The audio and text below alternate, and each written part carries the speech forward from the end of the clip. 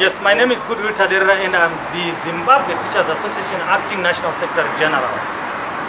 Fellow Zimta members, government has not met the teachers' expectations. Why?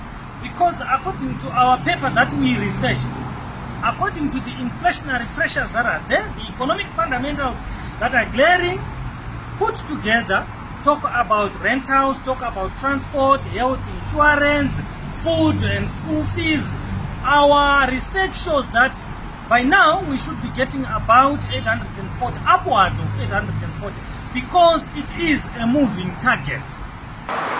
And at the moment, government has not even managed to reach half of that, let alone the 540 of 2018.